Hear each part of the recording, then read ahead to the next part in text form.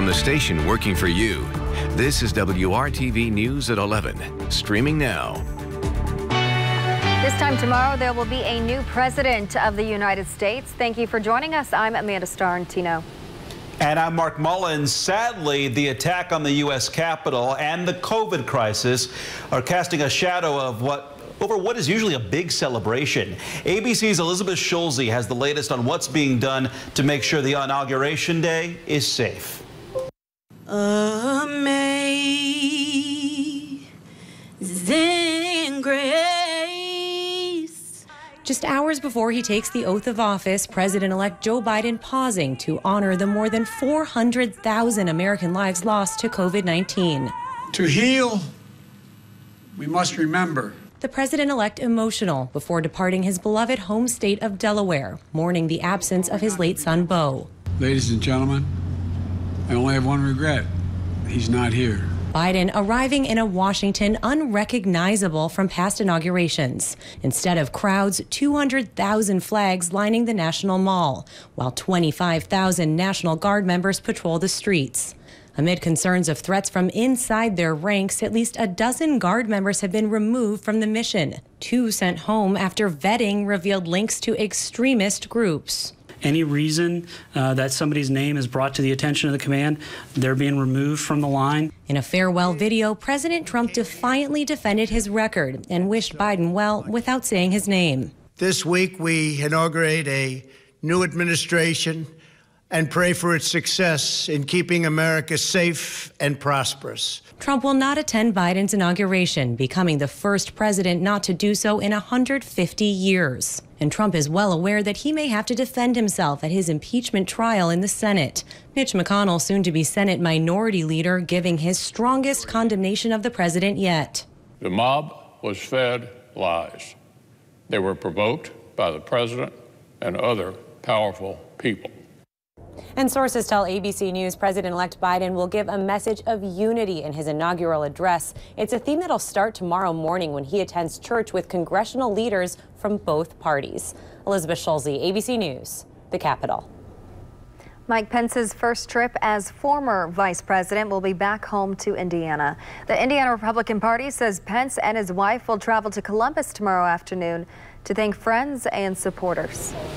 The elders of an Indianapolis church say they've been called to send a message condemning the domestic terror attack 2 weeks ago on the U.S. Capitol building after seeing some of the rioters invoking symbols of Christianity during their siege. Tonight, WRTV's Cornelius Hawker shows you why a leader at Common Ground Christian Church Midtown was moved to speak out. Jesus didn't turn a blind eye to injustice. We just feel called to do the same. That's one of the major reasons why Common Ground Church Midtown put out this statement in the wake of the domestic terror attack on the U.S. Capitol building. This moment right here, widely seen by millions of people. Rioters, after ransacking the Senate chambers, coming together to pray. And in other videos from that day, Christian symbols being worn or carried. Elder Claire White had something to say about all of it. When we heard and saw people using symbols that were consistent with Christianity, it stirred in us something that felt not Jesus-like. The church's statement read in part, "We lament that men and women portrayed a violent version of Christianity that is not congruent with the teachings of Jesus." Going on to say they lament that so many people who claim to follow Christ have instead put their trust in human leaders for their salvation. Claire tells me the church held a prayer service over the attack on the Capitol. Rather than prayer being the end of what we do, it's almost like it's the beginning. It's our way of trying to discern best what it is that God's calling us to do so that we can then act out in whatever ways seem most appropriate and honoring to Him. And for this moment, that means proclaiming the Christianity they know by doing good in our community. Sharing resources and developing relationships with the neighborhood, community center, and public school, and just getting to know some of the folks in that space. Just because we take very seriously that call to be the hands and feet of Jesus. Are you guys hoping to set an example for other churches, for other people in the Christian faith, or are you just leading by example, hoping other people, follow you? Yeah, It would be great if we all did this together. I don't know that our intention is to lead the way. It's more just a response to what we really believe God is calling us to do. Working for you, Cornelius Hawker, WRTV. Elder White says this statement is just the beginning of the church's plans to address problems in our community. She tells WRTV that they've received overwhelming support and gratitude for releasing that statement. You can read it in its entirety in this story on our app or on WRTV.com. Governor Eric Holcomb praised Indiana's resiliency and foundation in his State of the State address tonight, and he has high hopes for the new year. Ladies and gentlemen, coming off at 2020, I'm convinced 2021 can be the best ever. So the central question before us all is, how can we seize this day? Thankfully, in Indiana, our capabilities will be aided by our momentum, for sure, but we must not slow down. In fact, we must accelerate and go, go, go. Governor Holcomb says that starts with focusing on the health and wealth of Hoosiers. He discussed improving the state's infant mortality rate and the COVID-19 vaccination plan. When it comes to the job market, he talked about state programs that help provide education and training. The Workforce Ready and employer grant programs we put in place are making a huge difference for Hoosiers, moving more of them into higher paying jobs and increasing the number of people achieving a post-secondary education. We've strategically put an emphasis on increasing minority participation in these programs, and we're seeing positive results. Lives are being transformed. It's working, and we need to do more of it. For a more in-depth review of the State of the State as well as reaction, go to the WRTV app or WRTV.com. COVID-19 is now responsible for more than 9,000 deaths in Indiana. WRTV is dedicated to remembering those lives lost, sharing their faces, names, and stories. Tonight, the Indiana Democratic Party hosted a virtual memorial honoring Hoosiers who have died from the virus. Give us, we pray now, comfort in our anxieties and our fears, courage and strength in our suffering, patience and compassion in our caring, and consolation in our grieving. The memorial featured a special guest. Sammy Logan, the 2020 North Central High School graduate, is the daughter of Paul Logan. The longtime North Central athletic director died of COVID-19 in April. I still have days where I want to call him or tell him something or even ask a question. He was my go-to person. I have times where I come home from college and all I want to do is drive to his office and see him, but I can't. Honoring my father this evening and all those who have lost their lives to COVID is a meaningful remembrance to them, their families, and the fight they endured. I know my dad and each of our loved ones will never be forgotten as we carry them in our hearts forever. If you lost a loved one to COVID-19 and would like to share their story, contact us at facesofcovid@WRTV.com. Our WRTV Investigates team has uncovered the VA Medical Center in Indianapolis as among several across the country that reported a critical shortage of nurses. Along with our partners at Newsy, WRTV Investigates found more and more nurses are getting sick with coronavirus or they are in quarantine at hospitals that serve military veterans. The Richard Rodebush VA Medical Center provides inpatient and outpatient services to thousands of Indiana veterans every year. The Indianapolis Hospital is one of 6 VA medical centers in Midwest cities, including Cleveland and Detroit, described in a federal contracting document in December as facing a critical shortage of nurses, saying, quote, due to RNs becoming infected with COVID-19, as well as requirements to self-quarantine due to confirmed or probable exposure, end quote. Detroit VA nurse Yvonne Evans worries there soon may not be enough nurses to work alongside her as infections increase. The surge hasn't quite hit yet. After this holiday, I honestly believe these surges are going to really increase. WRTV Investigates reached out to the Indianapolis VA. A spokesperson told us the document is a routine request to hire contract nurses on a temporary basis. The VA has hired 72,000 new VA healthcare workers since late March. The VA also told WRTV its employee infection rate is less than 1%, lower than the 6% in all healthcare systems, as reported by the CDC.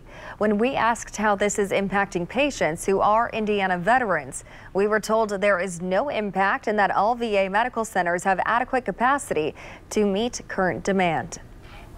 Now to what one local school district calls an encouraging trend when it comes to safely keeping kids safe in the classroom during the pandemic. Leaders with Muncie Community Schools say they're seeing an increase in the number of people interested in becoming substitute teachers. They say having talented and trained subs will help the district continue to provide an in-person learning option for students. Substitutes must pass a background check, drug screen, and have a high school diploma. Pay at MCS ranges from $70 to $100 per day. Subs are critical to be able to operate schools, and now more so than ever. We have teachers that are either quarantined because of being positive or being close contacts, and the amount of time they're out of classrooms is longer than what it's been in the past. So we find a greater need for subs than we've ever had before.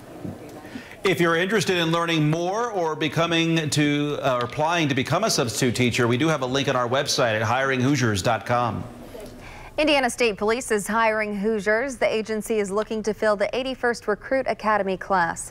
ISP Sergeant Michael Wood tells WRTV the department is looking for a diverse group of people dedicated to serving communities in and outside of Indianapolis. He says class sizes are usually between 50 to 60 people. Sergeant Wood has been on the force for 14 years. Ultimately, being a trooper gives you a lot of freedom to work the road and choose what you're doing every day. Every day is different. And with those, it brings a slight burden because you serve the public for what they need, but it's a very rewarding career. The deadline to apply is Sunday. You can also find more info about the opportunities with ISP at hiringhoosiers.com. New and next, why the owner of a new Indianapolis hotel says the business is good news for the whole city. Kevin. And snow showers, Mark, from Anderson to Marion. That's where they are now. What you'll wake up to tomorrow morning and a look into the weekend. Coming up. I'm very, very, very extremely blessed to be playing for such a great organization, you know, a great city, a basketball city.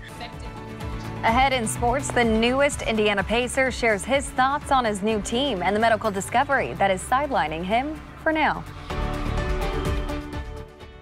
1,000 bonus earnings. Visitors have a new hotel option near Indianapolis International Airport. Today, city and business leaders cut the ribbon on Town Place Suites near I-70 and Ameriplex Parkway just outside of the airport. The pandemic has greatly impacted the hotel industry. Jim Dora, the president and CEO of General Hotels Corporation, says this opening is reason to celebrate. With the pandemic going on and all of the things that everybody struggles with in Indianapolis, you know, this is a bit of good news. We've hired people. We're going to have people put to work, that we didn't have working before. We're going to add to the tax base of the city, which is important all the way around. The new hotel includes 89 guest rooms and a meeting room. Now over to Kevin for your Storm Team forecast. And Mark, some snow showers around now, but as you drift off to sleep, those will zip into the Buckeye State and out of Indiana. 33, that's temperature in Kokomo. Let me just mention this. Today's the date of the anniversary of our all-time coldest temperature in Indianapolis at 27 below. That goes back to 1994. As far as the snow showers, they're fast moving, maybe a dusting, that's really it. The wind is more prolonged as we go through the overnight hours. There is the snow shower activity zipping to the east, southeast, Muncie, Hartford City, Winchester, Portland. You'll still have additional snow showers. The wind gusting close to 30 miles per hour through about 5 a.m. They'll calm down a little bit through the day tomorrow, but tomorrow will feel quite cold because temperatures struggle into the lower 30s with a cold west wind. Overnight, snow showers zip right out of the state. We're breaking up the cloud cover as well. 21 in Lafayette, 20 tomorrow morning in Peru. Temperature starts at 22 in Indy. We only jumped 10 degrees. Why does Thursday stick out in the 7-day forecast? Because it's warmer, 42 degrees, but it's sandwiched between two cold days. We're briefly warmer. That's pulled right out from under us. And then we end the work week with a 31-degree day. I just want to show you how tomorrow we let this roll out and then go through Thursday and into Friday. Notice no weather system is really going to influence the Hoosier State, and that's why we're starting a dry stretch that will last until probably Sunday night. There are your modest high temperatures below average for this time of year tomorrow, but comes with sunshine. Temperatures from north to south struggling to get to 30 in Peru and Muncie, Richmond, 35 or so in Terre Haute. The wind tomorrow night picks up again, and it comes out of the southwest. That's why our temperatures will be briefly warmer on Thursday. That goes with partly sunny and dry conditions. Friday, much colder, and that's where we'll stay Saturday as well. Sunday night, later Sunday night into Monday, a rain-snow mix becomes more likely. Temperatures will rebound to 41 early next week. Amanda. Thank you, Kevin. We showed you at the top of the hour, extreme safety measures are in place in Washington, D.C. for the inauguration tomorrow. But behind the soldiers and security are homeowners, small business owners, and families. Scripps reporter Maya Rodriguez shows there is more to the nation's capital than the potential threats it's facing.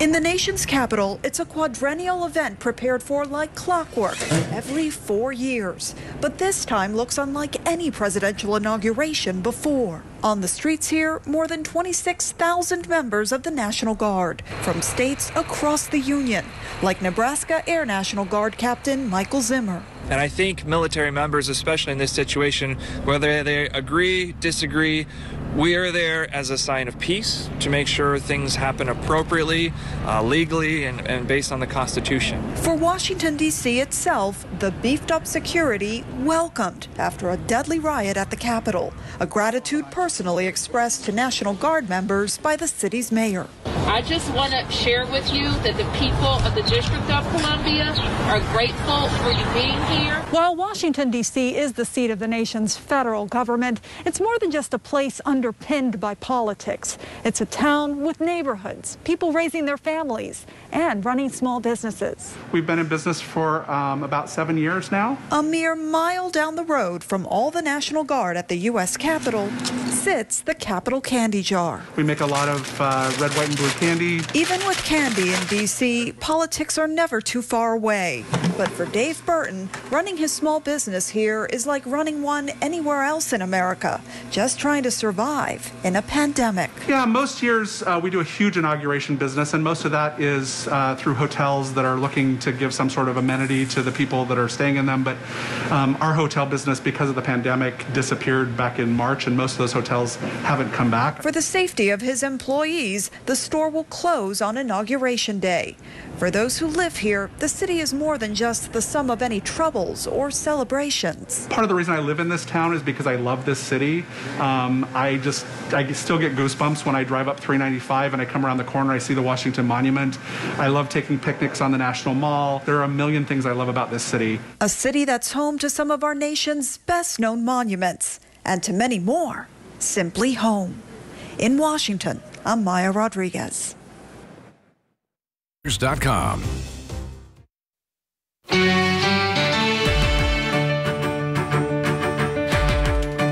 I think amongst everything, it's just very grateful, for such support I've received from not only the Pacers players, but the front office and, the fans. New Pacer Karis LeVert says he's looking forward to getting on the court, but there is no timetable yet. Today, LeVert spoke as a Pacer for the first time since being traded to the team as part of the deal that sent Victor Oladipo to Houston. It's also the first time he's talked publicly about the physical that revealed a mass in his kidney. It's standard for players to take physicals before trades are finalized. The health issue may not have been discovered for months otherwise. I didn't have any symptoms. Obviously, as you all know, I was playing in games. I hadn't missed any games this season yet. I was feeling 100% healthy. So, in a way, this trade definitely showed and revealed, what was going on in my body. So I'm definitely looking at it, from that side, and definitely humbled to know that, this trade could have possibly, saved me in the long run. LeVert says he does not know if the mass could be cancerous. More diagnosis details are expected in the next week or so. And the Pacers are back in action tomorrow night, but there was plenty of hoops action on this Tuesday evening. Brad Brown has a recap of Butler and Purdue, both on the road. Butler was looking to keep the momentum from last weekend's win over number 8 Creighton. A fast start put this game away early in favor of the Bulldogs. Jair Bolden outscored DePaul by himself over the first 10 minutes. He scored a quick 11, and Butler led 20-10 midway through the first half. BU's freshman duo each scored in double figures again tonight. Chuck Harris and Miles Tate continue to thrive as Butler's been working with a short roster due to injuries. Each scored 10 points in the game. Butler's lead was 18 at the break, got as high as 25 early in the second. Things got a bit chippy between the teams with 7 minutes to go as the Blue Devils tried to make a comeback. DePaul would get within a dozen, but the Dogs were able to put the game away down the stretch. Bryce Golden gets one inside, part of a 10-point night. Bolden led the scoring with 21, 67-53 when it was done. The first road win of the season for Butler. Confidence builder, I would imagine, for guys, but it's more about how we play. I think that's the big key that we're really focused on, and guys we're really locked in on is having the, as David said, the right energy and the right approach. And that should yield the results if you can sustain it. Like I said, we lost our cool there for a second, and then we were able to snap back late. The Bulldogs are home on Friday night when they face Seton Hall. Purdue playing at Ohio State. The Boilers trailed for 19 of the 20 minutes in the second half. They were down 5 with 2 minutes to go. Trevion Williams making it happen again. He had 16 points and 7 rebounds. That bucket got it down to a 3-point margin. Purdue was just 3 of 18 from 3-point range until the final minute. Sasha Stefanovic knocks one down. That tied the game at 64 all. He scored 15. The biggest shot of the night came from the freshman, Jaden Ivey. He had a couple of big ones late at IU last week, and with 5 seconds left, Purdue's first lead since early, that one turned out to be the winner. I've been struggling, mentally. Just trying to gather myself. And I know I want to win, and I want to win so bad. And just to see that shot go in, it just means everything. Ivy scored 15. The last 3 were the biggest. Purdue comes away with a crucial road win against the 15th-ranked Buckeyes. Boilers improved to 7-3 in the Big Ten. They're home against Michigan on Friday. The plans are coming together for Indy's March Madness extravaganza. The NCAA announcing game dates on Tuesday. The first 4 will go March 18th, 2 games each at IU and Purdue. The first round will start the following day on March 19th. The Sweet 16 games will be played at Bankers Life Fieldhouse and Hinkle Fieldhouse as a Saturday-Sunday quadruple header on the 27th and 28th. The Elite 8 and Final 4 games will all be at Lucas Oil Stadium. Selection Sunday starts it all off on March 14th. Brad Brown, WRTV Sports.